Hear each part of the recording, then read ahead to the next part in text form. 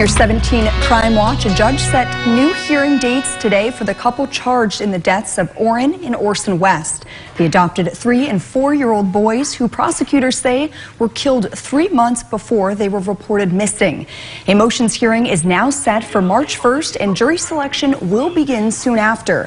The next hearing will be a status conference on February 16th to get updates from attorneys. Prosecutor Eric Smith is currently in a trial that could last late February, and attorneys representing Trezell and Jacqueline West said they are awaiting more evidence and aren't ready to move forward with this case.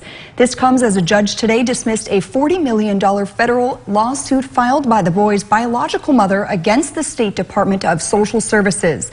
The suit sought damages for alleged civil rights violation and wrongful death, and if she plans to file an amended complaint, that she must do so within 20 days.